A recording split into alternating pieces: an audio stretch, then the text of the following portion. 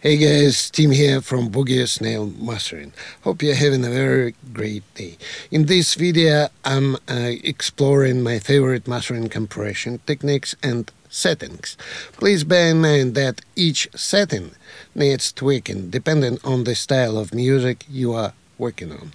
But it provides you a suitable starting point for further exploration. So before we start, please remember, if you have a mix that you need mastered, request a quote at bsmastering.com and receive 50% of your first order. I would also very much appreciate, guys, if you subscribe and hit the notification bell to support my channel. And now, let's go to the video.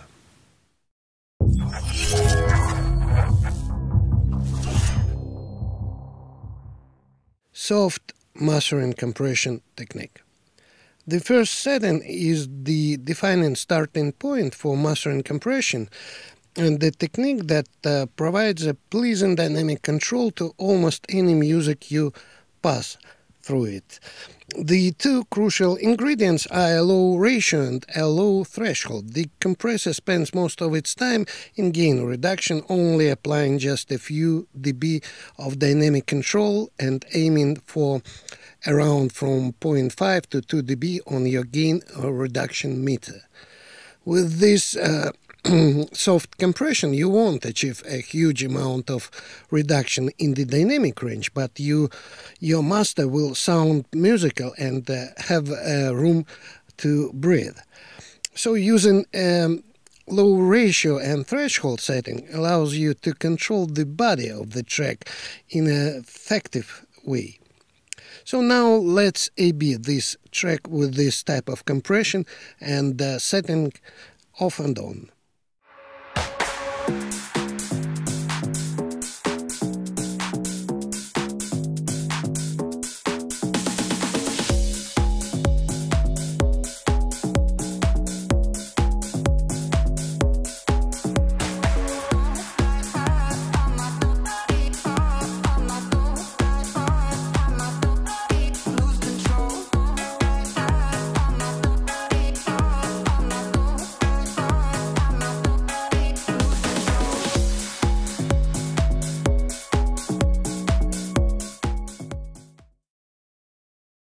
Smooth mastering compression technique. The smooth mastering compression technique is an adaptation of the basic soft mastering compression. The trick here is to make use of a compressor with a wide knee response. Good example would be a good VCA compressor such as SSL Series G, which has a unique super wide knee on its 2:1 ratio. You should aim for the compressor spending plenty of time in gain reduction, applying small amounts of dynamic control and only hitting about 3-4 dB of gain reduction when the music has some real energy behind it. The key point is that you start to create some distinction between lighter ratio in the verse and the pusher ratio in the chorus. Smooth compression makes a defining use of a wide knee setting.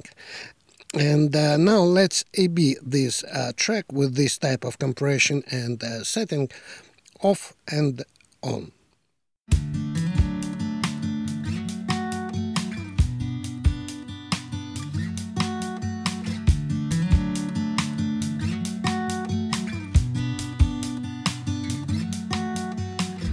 This February came, don't want to throw it all away.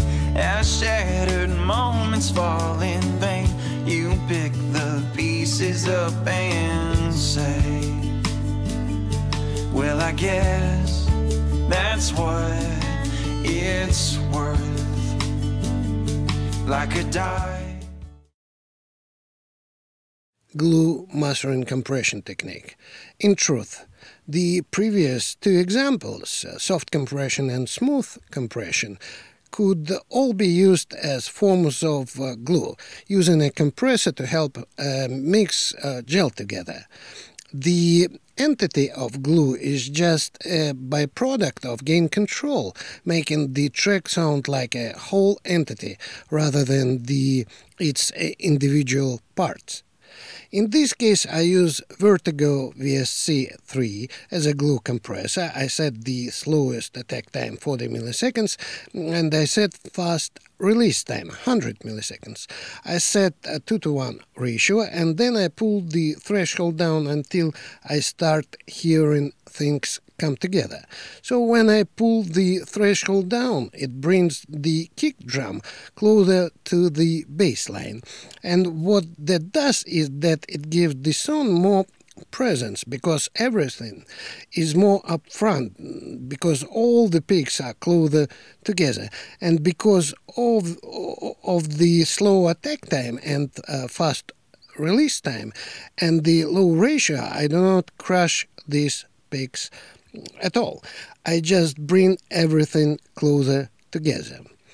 And all the instruments in the mix are being subjected to the same gain reduction. In fact, the movements of the compressor in and out of gain reduction gives the instruments a common identity. And now let's A/B this track with this type of compression and setting off and on.